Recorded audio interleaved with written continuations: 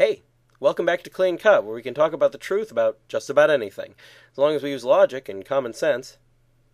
I thought we'd go over a few issues raised by various comments I've received.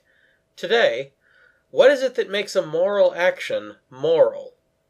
In a comment some time ago, someone accused me of saying two conflicting things. First, that moral values can't be objective without the existence of a morally perfect being, which is what is traditionally referred to by the word God. Then at a later time, I said that the morality of an act lies in the act itself. The question would be, is the morality of an action based on what kind of action it is, or on God?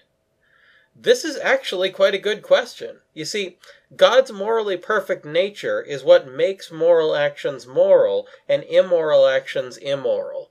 Actions are only good or bad by comparison to God. Actions are good in the sense that they're closer to being like God, and bad in the sense of being less like Him.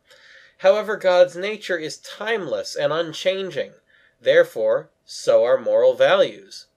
For this reason, the morality of an action may be based on the nature of God, and yet certain actions are always bad or always good.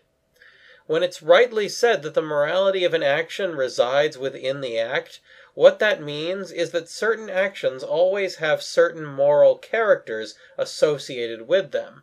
However, it's ultimately still God's nature which makes those actions what they are morally.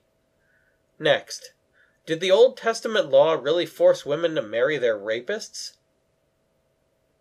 That's all for now, so keep asking questions, and thanks for watching.